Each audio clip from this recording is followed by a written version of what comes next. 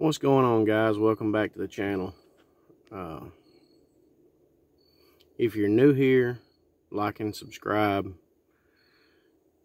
because most likely I'm going to cover a subject or provide some information of value to you to survive what's coming down the line.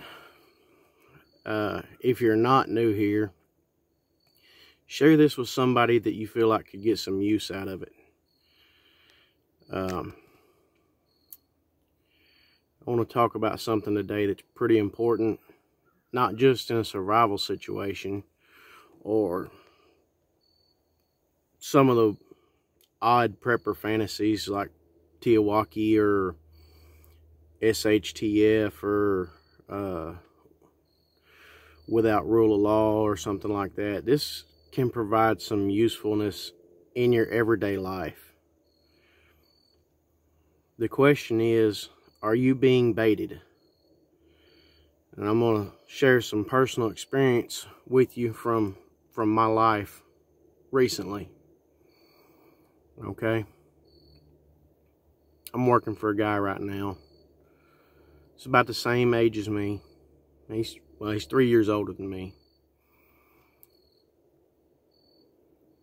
And one of my buddies is like a shop foreman, but not really. Not really a supervisor, doesn't really have any authority, but has tasks delegated to him. And this guy I'm working for has a bad reputation. And I want so bad to help him clean it up, but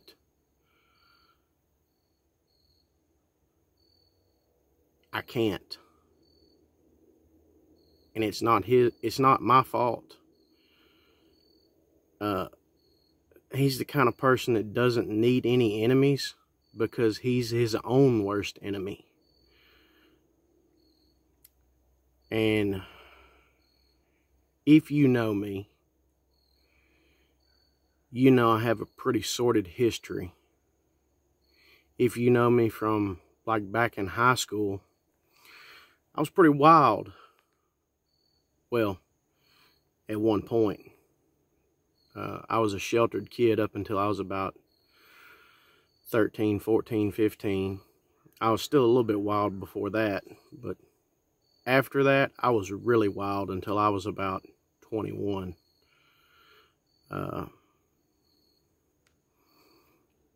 Now, I try to help people. I want to see people do better for themselves. And sometimes it's at my expense. And that's just how I am. That's how I was then, but, you know, if somebody crossed me the wrong way, we won't talk about what could have happened. I was a great person until I wasn't. I put it like that. Or I was a great person until you made me not be. I'm still that person. And that's where this comes in. Because this guy, well, since then, especially since I moved to South Arkansas, I have tried to remove everybody from my life that did not provide some value. And it sounds kind of messed up, but not in the way that sounds. You know, if I can't learn anything from you, that's fine. You can be around. But if you waste my time and energy, and I can't learn anything from you, that's a different story. Not that you provide a monetary value, but can I learn anything from you? Can you show me anything? Can I glean anything from you? Can I learn from your mistakes? You don't have to be a good person, but can I learn from your mistakes? Can I help you? Should I be helping you? Somebody that is always in the middle of controversy and drags me into the middle of it too, and goes looking for fights and stuff like that. Those kind of people, that's what I'm talking about, that I cut out of my life. When I did, my life got a whole lot more peaceful. And so this guy's told me that I'm working for, nobody has anything bad to say about you, man. I don't get it. Well, that's because I cut those people out of my life.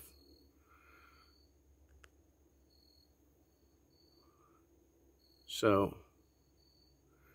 with that said, there has been some ridiculous statements made to me. Not disrespectful, but just ridiculous statements, ridiculous claims about his productivity versus my productivity. Not work ethic, productivity, how much you can get done. Okay. Yeah, I got OCD a little bit. It really messes with me sometimes, certain situations. But when you continuously come at me, I feel like you're trying to provoke a response. Hence the title of this video. My bad. I think I was blocking off the microphone. Hence the title of this video. Sorry. Are you being baited?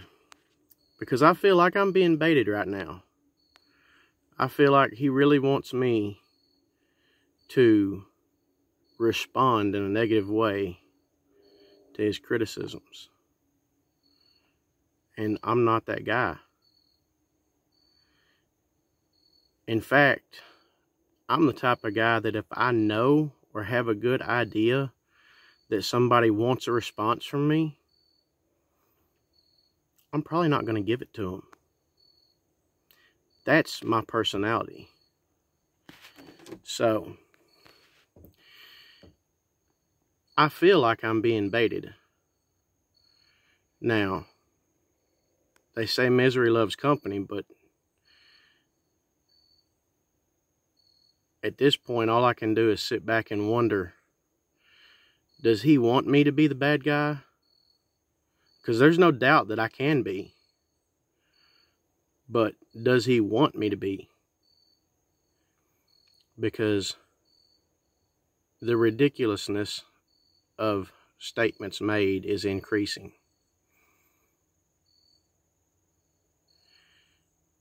So, what do you do when you get in a situation like that?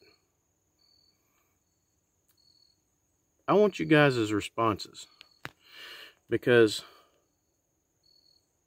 in some situations, that could be deadly. In some situations, it could definitely be life-changing. So,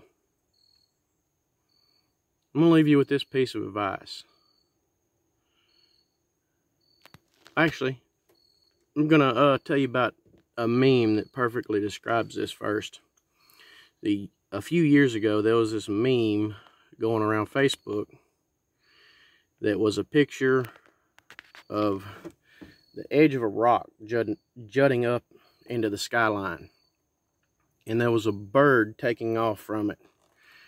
And there was a German Shepherd leaping off the edge for the bird. And it came with various comments and sayings. One of them was, "Things done in anger cannot easily be undone." So, my advice to you is, if somebody's baiting you to provoke a response, take a minute. Think about it. What is your best options?